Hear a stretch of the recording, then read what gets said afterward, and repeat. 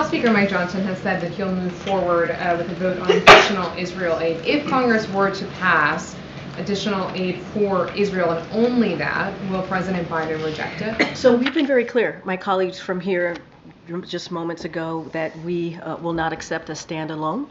A standalone would actually not help Israel and Ukraine. It would actually delay the needs that the needed aid that they obviously need to fight. You see what's happening in Ukraine. Obviously, the brave people of Ukraine are fighting against a tyrant. We need to make sure that they have the assistance that they need. We saw what happened in Israel just over the weekend, and the leadership that this president has shown.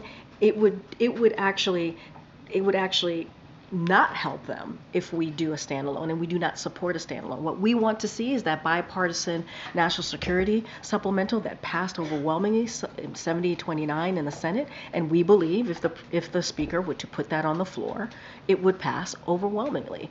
And so that's what we want to see. The president made clear in that conversation that he had just yesterday with Leader Schumer, Leader Jeffries, and the speaker. He was very clear about that.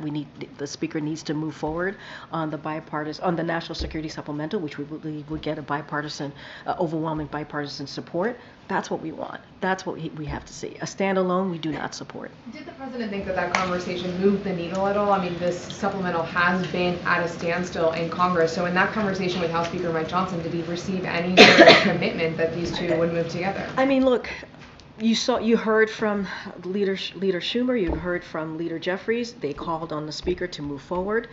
We saw what happened over the weekend. We see what happens every day in Ukraine, every day.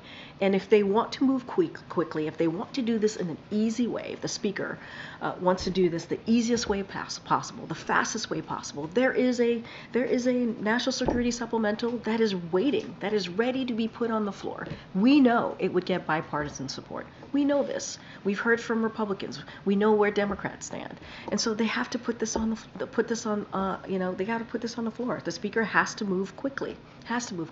On another topic, the Baltimore bridge crash is now under federal criminal investigation. Has the president been briefed on that, and has he been in touch with anyone in the Maryland delegation? So what I will say is the president is regularly updated on what's happening in Baltimore. Obviously, the port moving forward with that is really important. Getting the bridge back up, as you know, the Department of Transportation in the early days announced $60 million to help in that effort. We're going to continue to talk with the Maryland delegation on what they need and how much this is going to cost to get that going. But the president does get regularly updated. There's investigation happening, as you just stated. I'm not going to I'm not going to comment to that. I'm going to let that independent investigation move forward.